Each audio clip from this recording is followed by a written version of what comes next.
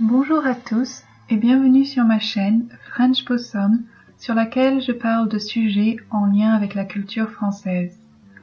Aujourd'hui, je vais vous parler d'un mystère qui a fasciné de nombreux artistes et historiens autour du monde, l'homme au masque de fer. Nous sommes le 19 novembre 1703 à Paris. C'est le règne de Louis XIV, le roi Soleil. À la prison de la Bastille, un prisonnier meurt après plus de 34 ans en prison. Cet homme est connu sous de multiples noms. Nul n'a jamais vu son visage caché par un masque de fer. Qui était-il? Pourquoi ce secret qui l'entoure? Le prisonnier est d'abord enfermé dans le sud de la France avant d'être emmené à la Bastille. Plusieurs témoignages confirment qu'il est traité avec beaucoup d'égards, que son nom est inconnu à ses geôliers et que les cellules qui lui sont données sont aménagées pour qu'il ne puisse communiquer avec personne. À sa mort, sa cellule est entièrement nettoyée pour s'assurer qu'il n'a rien laissé qui puisse donner son identité. Tous ces indices indiquent que le prisonnier était quelqu'un de haut rang.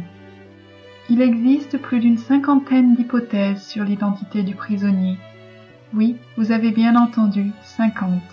La plus répandue est que le prisonnier s'appelait Eustache d'Auger.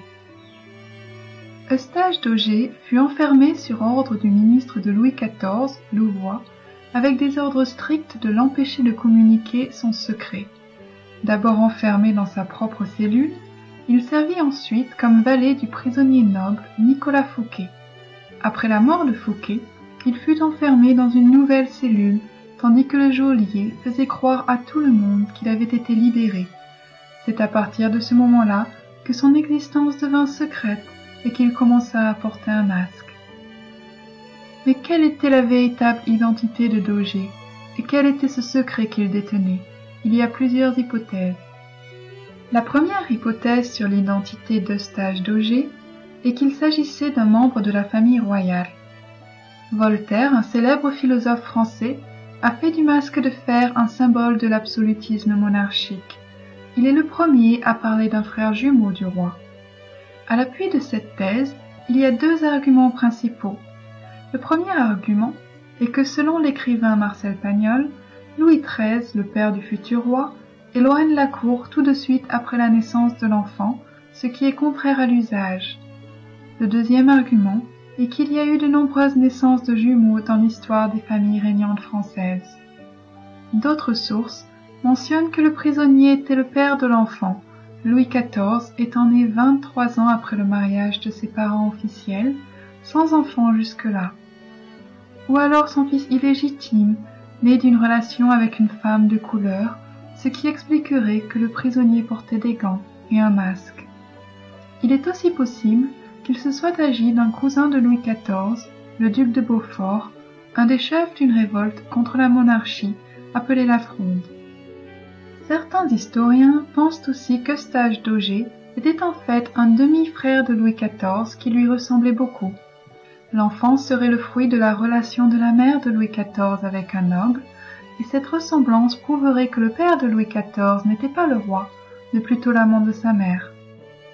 L'autre hypothèse sur l'identité d'Eustache d'Auger est qu'il n'était qu'un valet qui aurait lu la correspondance secrète du roi et serait le détenteur d'un secret d'État.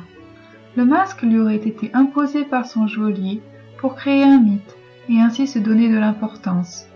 Cette hypothèse du valet est soutenue par de nombreux historiens qui avancent que les comptes des prisons montrent que le train de vie du prisonnier ne valait pas celui de prisonnier noble. La troisième hypothèse sur l'identité d'Eustache d'Auger est qu'il s'agissait de Nicolas Fouquet. Nicolas Fouquet fut emprisonné par le roi Louis XIV, jaloux de sa richesse et de son influence. Il mourut subitement en 1680 et son valet, Eustache d'Auger, fut mis au secret et devint le masque de fer. Cependant, certains historiens pensent que Fouquet a pris la place de d'Auger, perdant son identité et son visage. En effet, une lettre du ministre Louvois mentionne la mort du valet de Fouquet un mois avant celle du noble. De plus, le frère de Fouquet écrivit un jour que Tous les hommes que l'on croit morts ne le sont pas. Fouquet aurait été masqué pour que ses fidèles ne le fassent pas s'évader. Mais s'il était le masque de fer, il serait mort à 88 ans, ce qui est beaucoup pour l'époque. Qu'en pensez-vous? Qui était le masque de fer? Pour ma part, je ne pense pas qu'il se soit agi de quelqu'un de sang royal qui aurait été mieux traité, ou d'un valet plus facile à éliminer. Je soutiens la thèse qu'il s'agissait de Fouquet. Comment expliquer qu'il ait vécu si longtemps? Peut-être le masque a-t-il caché 2 prisonniers, l'un reprenant le rôle à la mort de Fouquet pour brouiller les pistes. La légende du masque de fer a inspiré de nombreux films et livres. Mes films préférés sur le sujet sont L'homme au masque de fer avec Leonardo DiCaprio et un vieux film français avec Jean Marais. Ces 2 films sont divertissants et reprennent l'hypothèse de Voltaire. Mon livre préféré sur le sujet est Le Vicomte de Bragelonne, la suite des 3 mousquetaires, écrite par Alexandre Dumas. À la semaine prochaine pour un autre sujet de culture française. N'hésitez pas à commenter ci-dessous et à me dire si vous souhaiteriez que je parle d'un sujet en particulier. À bientôt. Bye bye.